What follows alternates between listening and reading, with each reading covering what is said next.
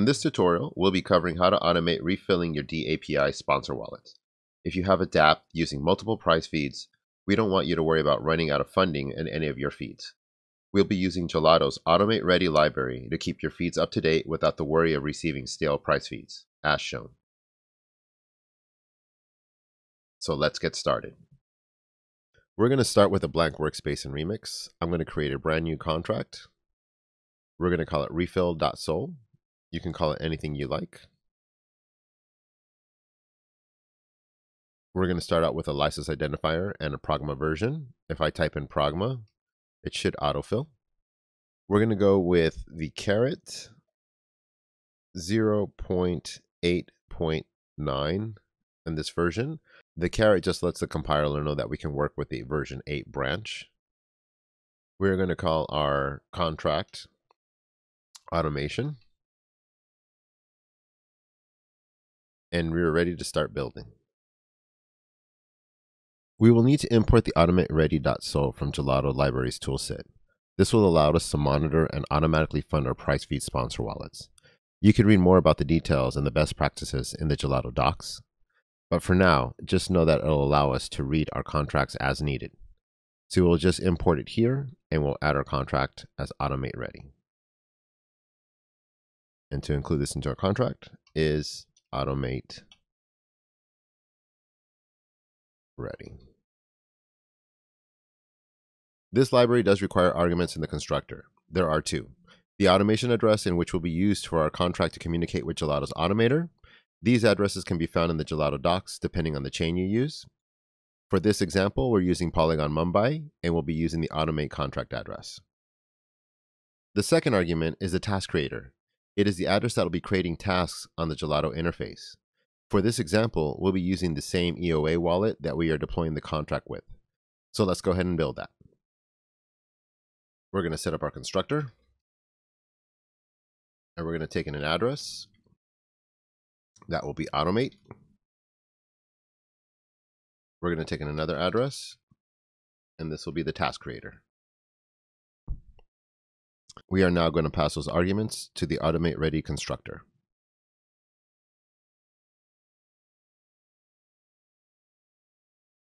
Automate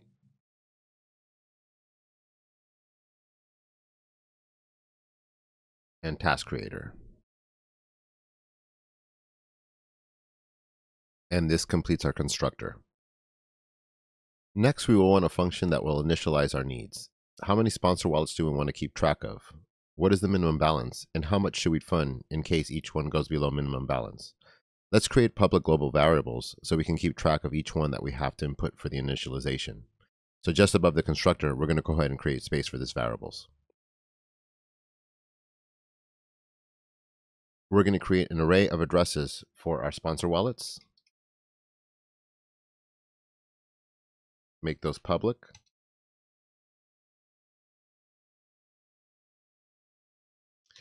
I'm going to create a uint256, make it public, and this will be for our minimum balance. And then we'll have another uint256 public for our fund amount. Now let's go ahead and initialize our wallet. Our initialize wallet function is just going to set values to these global variables. So let's go ahead and do that. Underneath the constructor, we're just going to make some space. And create a function. Initialize wallet. And it's going to take in an address, array, all data. And we'll just call it sponsor wallets, a local variable. And then we're going to have a uint256. We're going to call this one minimum balance.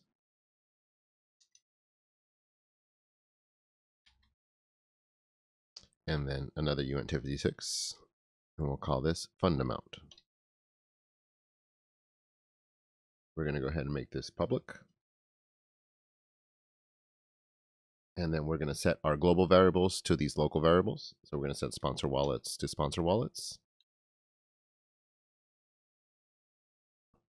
Minimum balance to minimum balance.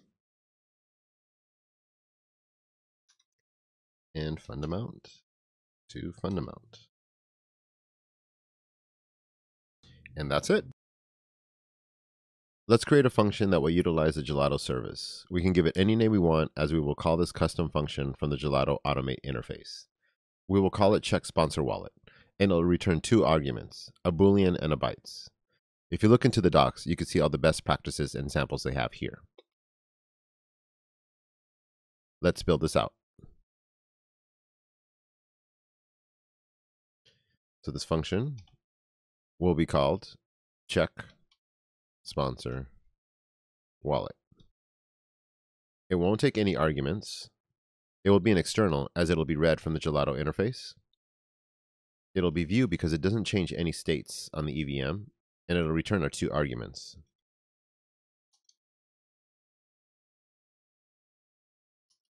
Our Boolean can execute, can exec, and our bytes, exec payload.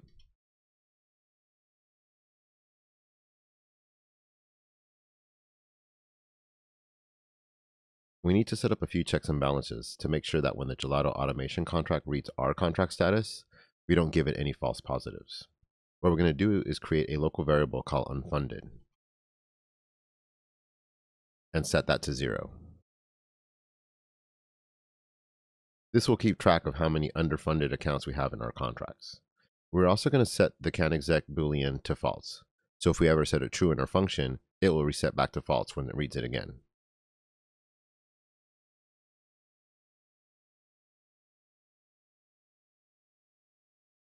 We want to go through all of our sponsor wallets to see if any of them are underbalanced.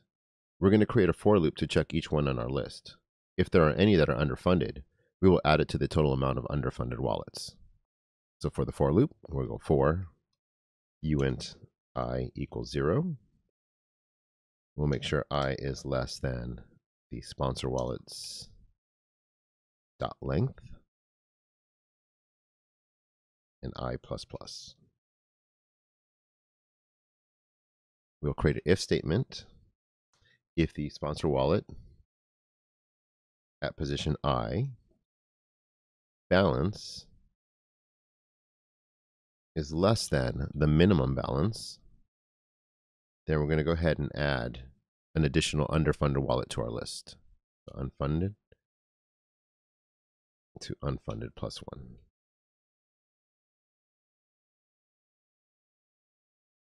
Now that we have the total amount of underfunded sponsor wallets, we will create a temporary address array with the size of the unfunded wallets. We will say address array memory. We'll call it unfunded sponsor wallets. And we'll create a new address, and it will be the size of the unfunded wallets. Now we need to loop through the sponsor wallets again and build a brand new list with just the array of addresses with underfunded wallets. So what we're going to do is create a brand new counter. We'll create uint counter equals 0. And we'll create a brand new for loop. We'll go for uint j equals 0. We will loop through the length of the sponsor wallets, j++, and then we're going to check if the sponsor wallets at position j balance is less than the minimum balance. The difference here is we're going to put the address of the sponsor wallets at position j in our new array. So the unfunded sponsor wallets at position counter, which is 0 currently, will then absorb the sponsor wallet at position j. If this happens, we're going to increase the counter to counter plus 1. So then we're going to base our new array with all the underfunded sponsor wallets. Now that we have a complete array of all the wallets that need funding, we have to let the Gelato automation know what to do. Here we're going to need to configure our exec payload argument. It is of type bytes, so we'll have to encode it with our ABI encode with signature. Let's go ahead and make some space, get that within the function, and we're going to pop in our exec payload, and we're going to set that equal to ABI.encode with signer. Now it's looking for the signature string. What goes into this string is the function name that we want to call. While we haven't made it just yet, we know that we're going to call it fund sponsor wallet. It's going to take in the array of addresses that need funding and the fund amount. So let's go ahead and fill that in. So it's going to be a string, fund sponsor wallet. And again, it's going to take in that address of array and a uint256 for the fund amount. Okay. And then the arguments that are going to pass through it is the unfunded sponsored wallets. And then we know we have to fill it in with the fund amount. Excellent. So now we have completed our exec payload. The last piece of this function is to check if we can actually execute this transaction or not. So what we're going to do is create an if statement to check to see if there's any addresses in the unfunded sponsored wallet list. If it has a length greater than 0, then we'll set it to true. If not, then we'll just leave it as a false. So let's go ahead and do that. Make a little bit of space again. If unfunded sponsored wallets dot length is greater than 0, that means we have an address in the list. We're going to change canExec to true.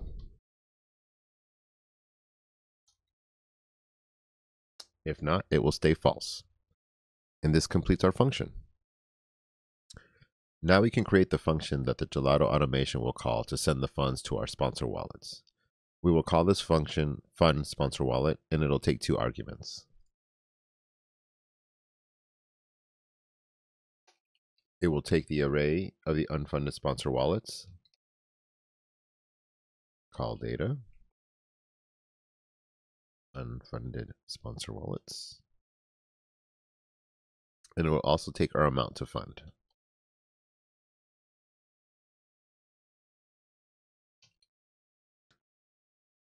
This will be external because it'll be called by the Gelato automation tool. It'll also be payable. It will also return a Boolean to let us know if the transfer was a success or not. One thing to note about this function is we want to set a limit of who can call this function. We can't put only owner on this because we're not the ones that are going to be calling this function. The Gelato automation is. Within the library of the Gelato automation, we had a modifier that limits this. It is called only dedicated message sender. That is included with our import, so we're going to go ahead and add this to our function. So we're going to go in here and put in only dedicated message sender and close that function. And now we have this modifier that will limit the callers. Let's go ahead and close our function.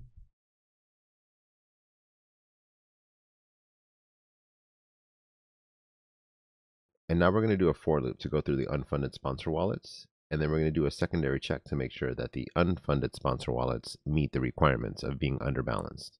So let's go ahead and create it. So for uint I equals 0, we're going to make sure I is less than the unfunded sponsor wallets dot length and I plus plus. And then we're going to check the conditions to make sure that if the unfunded sponsor wallets at position I balance is less than the minimum balance. If this is true, then we're going to go ahead and set a call function to send a payment to the contract address. So we're going to go ahead and go success. And we're going to set that equal to payable. And it's going to be the unfunded sponsor wallet at position I. And we're going to go ahead and call the value of the amount. And then close that off. And there, we'll go through the entire address list, make sure that the balances are correct, And if they are under balance, then we will send the gas payment. We are setting up our contract to also pay the cost of the Gelato automation transaction from the funds we will load in this contract. Here are the notes in the Gelato docs about this feature. In short, we're going to be using get fee details. It's going to return us the fee of the transaction and the type of token that we need to pay for that transaction. For our case, we are deploying on Polygon Mumbai, so we'll be using Matic. So let's go ahead and add this in there. So just underneath our for function, we are going to go ahead and go get fee details. It's going to return us the UN 256 fee and the address of the fee token.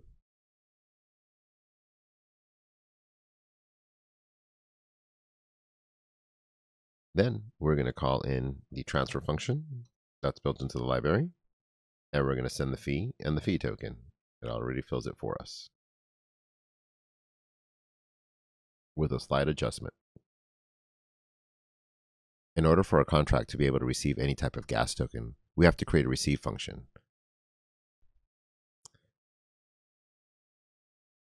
We'll make some space. We will call it receive. It'll have no arguments. It'll be external and payable. And we'll close that function. And that's all we need to do to receive the native token in gas. In this final function, we want the ability to pull out the funding from the contract if we no longer want to keep the upkeep of our sponsor wallets. We will call it withdraw funds.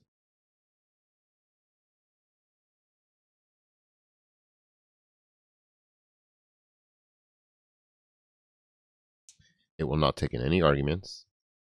It'll be external, and it'll return a Boolean success.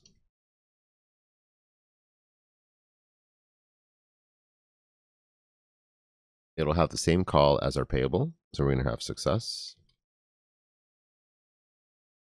And we're going to set a payable to us, the message sender.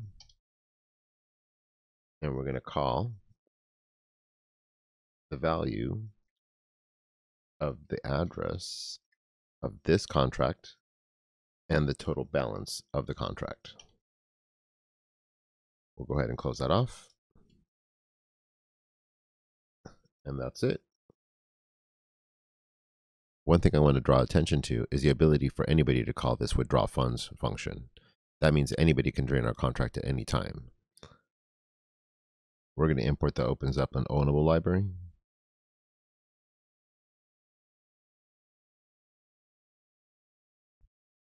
That way we can use the only owner modifier for our contracts. So we're just going to go ahead and add is ownable. And now we can use the only owner modifier in our functions. So we're going to go ahead and add here. Owner. One other function we want to put limits on as well is our initialize wallet. We want to be able to limit the amount that people will use this. So we're going to go ahead and go only owner. And that way we can put limitations on who calls these functions. Okay, we are ready to deploy. Okay, we're going to head over to the compiler. Make sure that everything's compiling correctly. We are using 8.18 at the time of this tutorial. We have support for that because we're using the caret, so we know we can use version 8 for this. I'm going to go ahead and compile it one more time just to make sure everything's looking good, and it looks good. We're going to go over to our deployer, and we're going to make sure that our drop-down menu is going to have our injected connector. So I'm going to go ahead and click on that, and you'll see that I'm on custom network Polygon Mumbai with my wallet address. We're going to make sure that I go down and pick the right contract. So we're on refill.sol. That is the correct one. And we're ready to deploy. It does require two arguments in the constructor, the automate address and the task creator. The task creator is pretty easy. It is our deployer address. So we're going to go ahead and use that same address. And then for the automate address, we're going to go over to the docs. We're going to scroll down into the contract addresses. And in Polygon Mumbai, we're going to get the automate address. I'm going to go ahead and grab that, bring it back, and paste it down. Perfect. We're going to go ahead and deploy this contract. We're going to verify the transaction.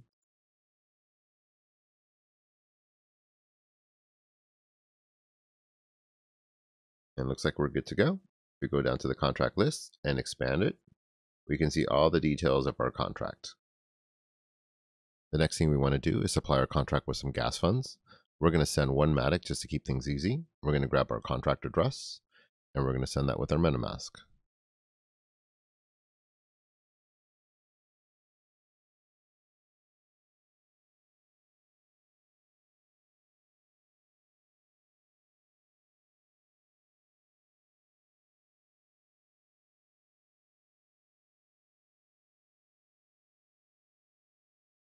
Once our transaction has confirmed, you'll see that our balance has been updated.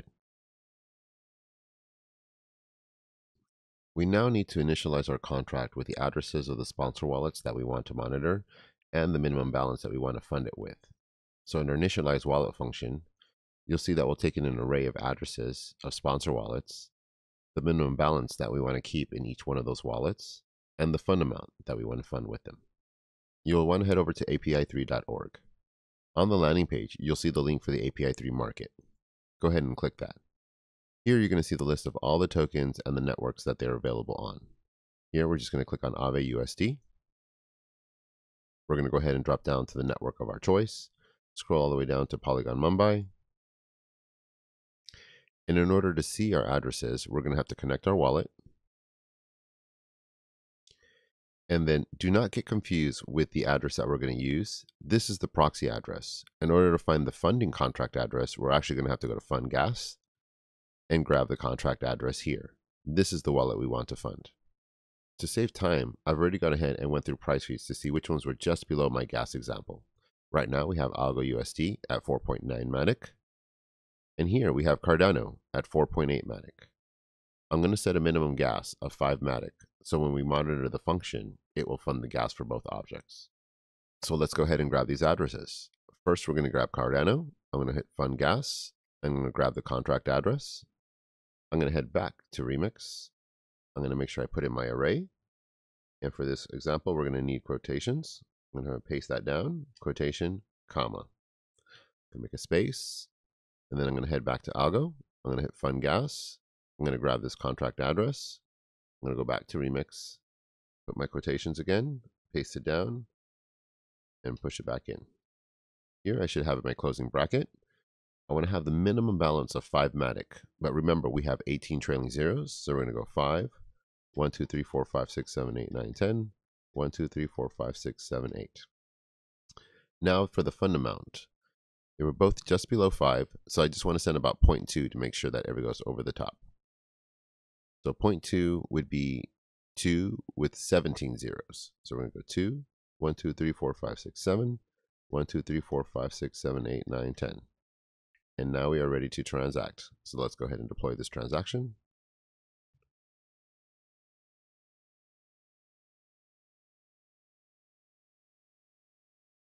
And we are now initialized. In our final step, we're going to want to set up the Gelato automation interface. We're going to want to head over to app.gelato.network. You're going to go ahead and connect your wallet. You're going to want to make sure the network is the correct network you want to function on. And we want to make sure that our wallet is the same wallet that we deployed our contract with. We're going to go ahead and create task. And it's going to ask us for our contract address. We're going to head over to Remix. We're going to go to our deployer. And we're going to copy our address. We're going to go ahead and paste that down. Because it's not verified on chain, we're going to need to grab the ABI as well.